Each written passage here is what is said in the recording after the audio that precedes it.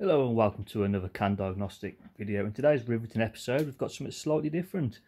We've got an oscilloscope sm111. As you can see, she's old, very big, very heavy and very disgusting looking. We got this for next to nothing, less than a tenner. So I'm going to see if we can get it going, just a little side project that I'll have going. Obviously this might take many months. I might turn it on, everything might work. But first things first, look at the bleeding state of this, it needs a good clean. I'm not touching that. With all that, probably 30 years, more than that, 40 years of grime and spunk all over it, so yeah. Let's clean it first. So it's just filthy, and obviously someone's cut the plug off it. Now in my household, if you cut the plug off something, it means it's buggered, but nevertheless, let's give this a good clean. I might even put a plug on it and just plug it straight in and see what happens. Really you should use a variac or something to slowly increase the voltage, just in case it we've not been used for so long, just overload any of the anything capacitors etc that are in it that might explode with a sudden inrush of voltage. But I ain't got one, so I'm just going to plug it in, see what happens, see what smokes. First, give it a good clean. Right, so I've cleaned it up the best I can. It took probably a whole pack of disinfectant. I can't get it all in one screen, it's that bleeding big. Just wanted to clean it off enough so I didn't catch AIDS from it while I'm trying to work on it. I'll put a plug on it. So I think it might be this. Literally press that. Oop. There goes the electric for the house. That's why you have a variac adjuster or whatever they call it. You can hear the kids screaming in a minute. Peppa Pig's come off the telly. Well, we know something's definitely hard shorted, so we'll take it apart and see what's going on with it. Something flick it that quick is usually something with a transformer issue inside of it, but we will see. Obviously this hasn't been ran for God knows how long, but look what I have found.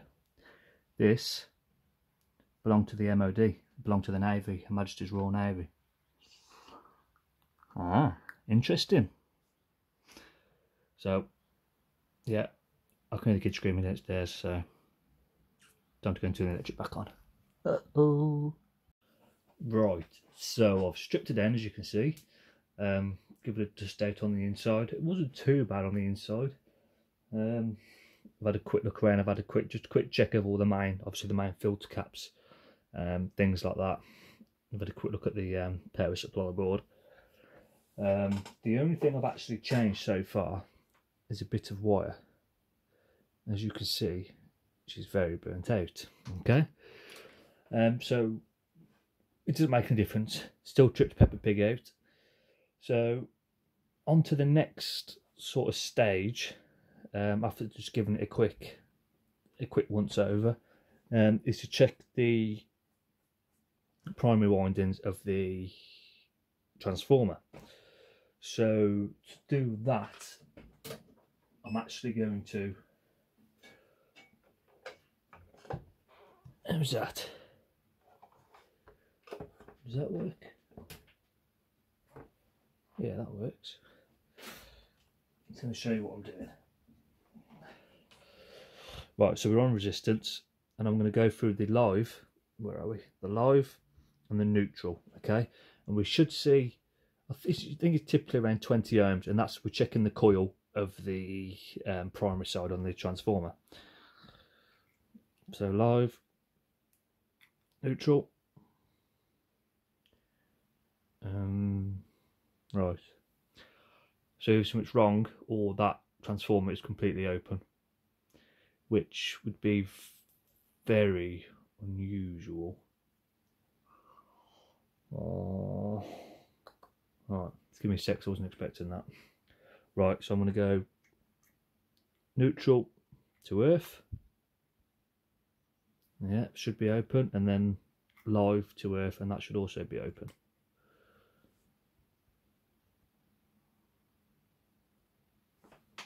Right, let's do that again, but this time actually switch the scope there to the on position. So neutral, earth. That's what, an awful lot of resistance. Yeah, open. That's what I'd expect. And then live and neutral, that should be a primary. It's not, again, so we're still in the same situation there. And then neutral, live and earth, we should not have continuity between live and earth.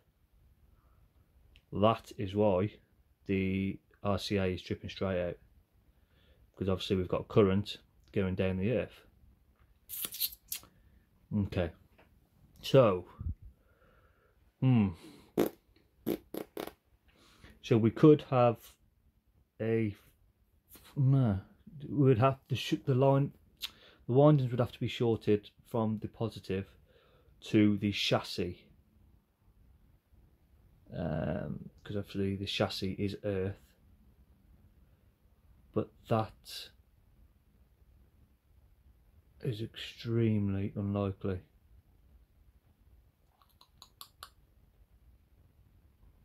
Okay.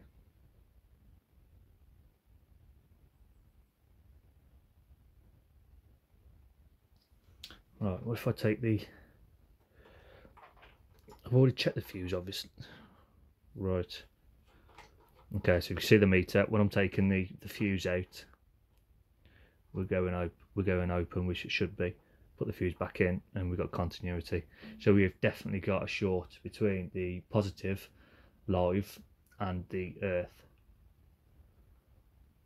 So there's either going to be something wrong with the transformer, or there's going to be, the power wire is going to be touching the chassis somewhere.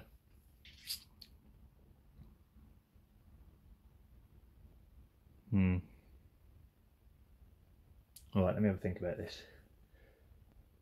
Okay, so I've had a quick tinkle, and what I'm going to do is I'm going to take the earth, no, I'm going to take the one that's on the live, and I'm going to put it on chassis.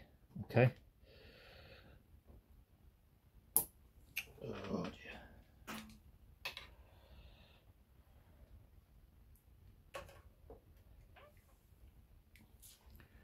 See, earth and chassis, now that should have low resistance, should not be open circuit. Okay, so now I'm going to take it from the earth and put it onto live.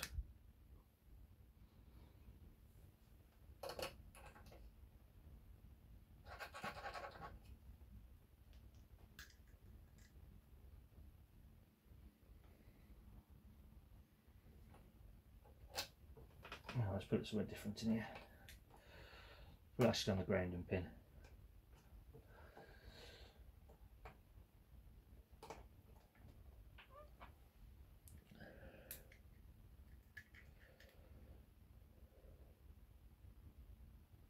Right, so live and neutral, live and earth, they're wrong, they're backwards basically.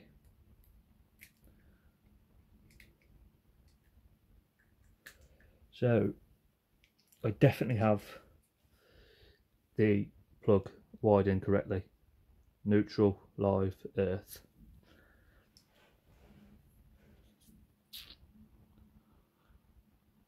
So something is wrong inside. Something's been wired wrong or something. Right, what I'm going to do is I'm actually going to swap the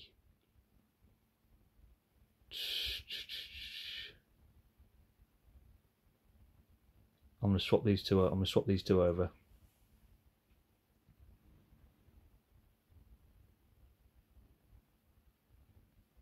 Yeah, I'm going to do that. I'm going to turn this off.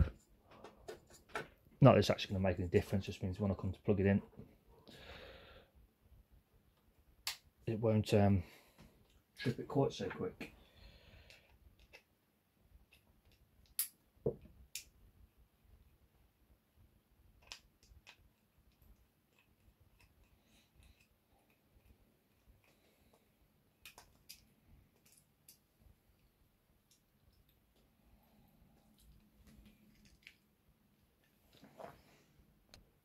Right, so I've switched them over. Let's get rid of this. Oh, I don't know whether just I've actually plugged it in. Don't know whether just it's only going to flick Peppa Pig off, innit? So let's move this monstrosity over. Fingers crossed. And it's not tripped. And we've got a bloody hell, we've got a red light as well. Look at that. CRT going to come on? We're going to get anything. The dot. Anything at all. Oh, bloody brilliant. Now where do I move this?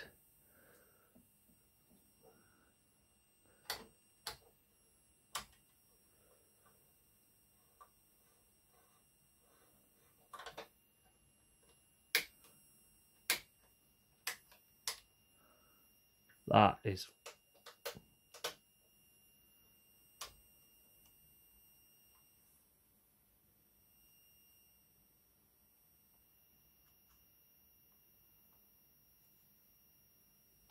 absolutely brilliant.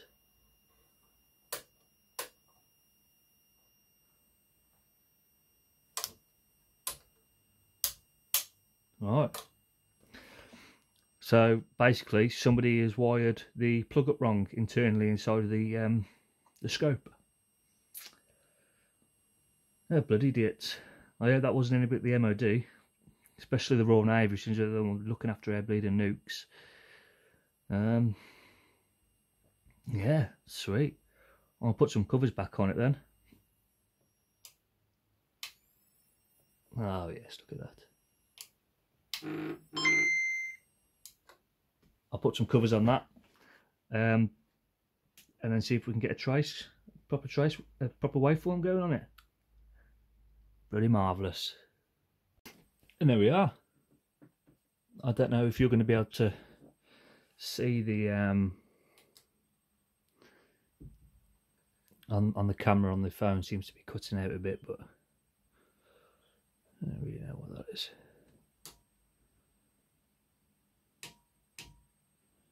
So I've just got it hooked up to the little snap-on waveform generator. That's obviously a sine wave ABS. And then if we get into channel 2,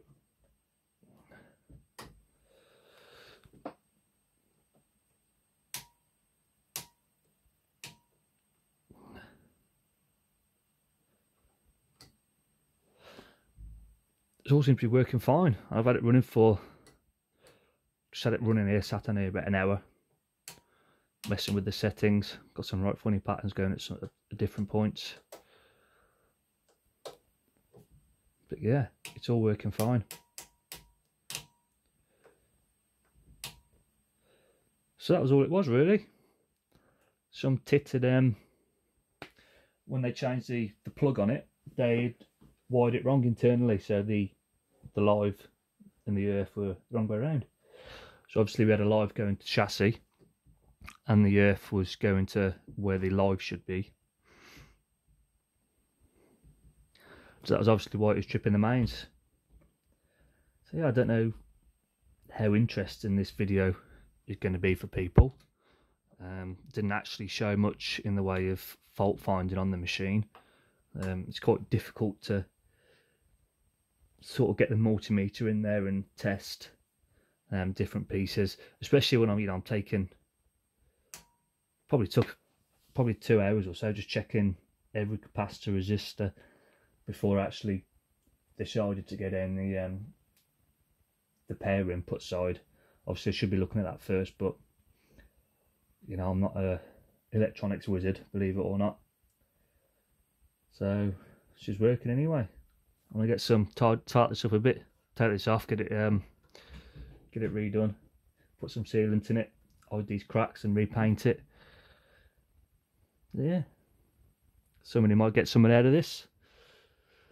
But if not, until next time, ta-da.